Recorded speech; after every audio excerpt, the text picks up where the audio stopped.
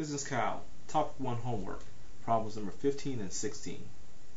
Number 15, you have a large department store is prepared to buy 4,000 of your neon-colored shower curtains per month for $6, but only 3,500 shower curtains per month for $11 each.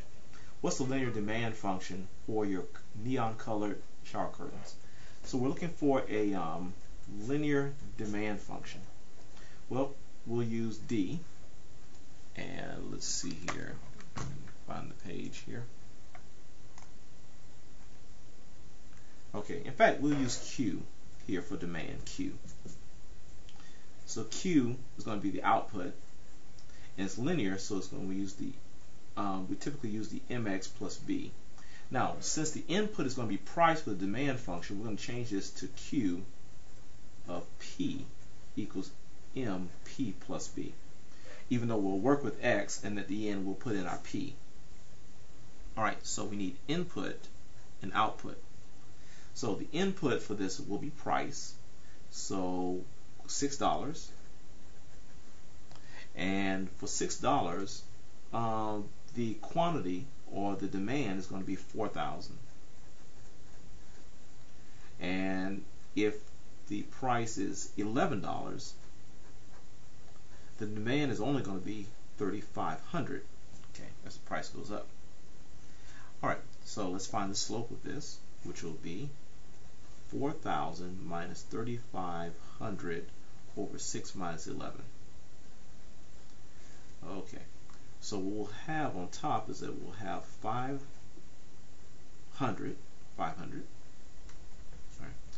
And on the bottom, we're going to have, sorry, keep writing that 0 there, so 500. And on the bottom, we have a negative 5. So this will be negative 100 for our slope. Okay, we're going to put this into the point slope formula. So the opposite of y will be negative 4,000. Slope will be negative 100. And the opposite of x will be negative 6. So this will be y minus 4,000, negative 100x, and plus 600 here. Add 4,000 to both sides, and we will end up getting y equals negative 100x plus 4,600 here. Now, we're going to change this to Q of P equals negative 100 price plus 4,600. And this is what you want as your demand function. Oh, you want to make sure that the P is in there and not the X. Now, number 16.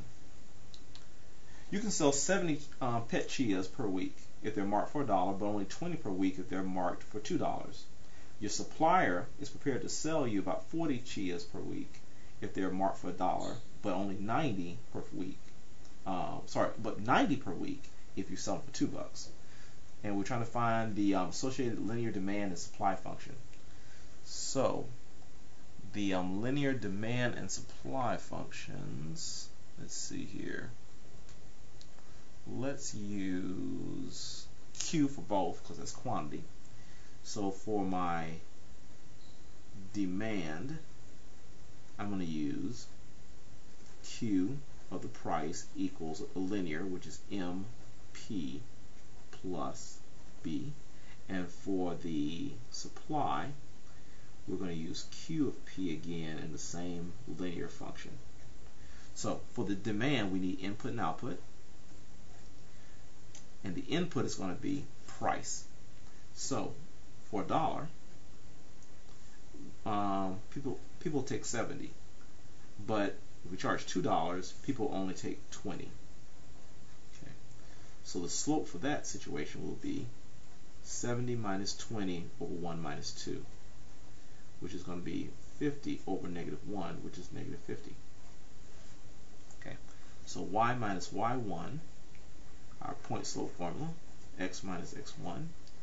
So y is going to be negative 70, slope is going to be negative 50, and opposite of x is going to be negative 1.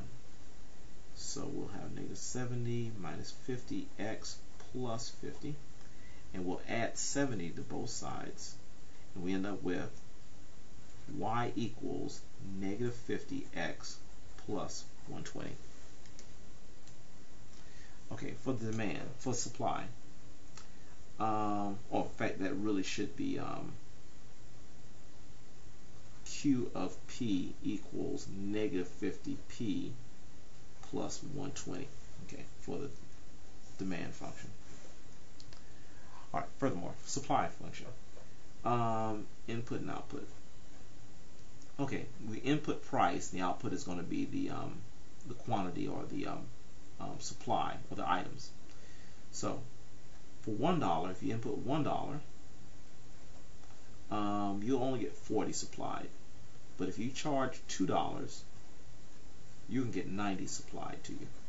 Okay, so M is going to equal 40 minus 90 over 1 minus 2.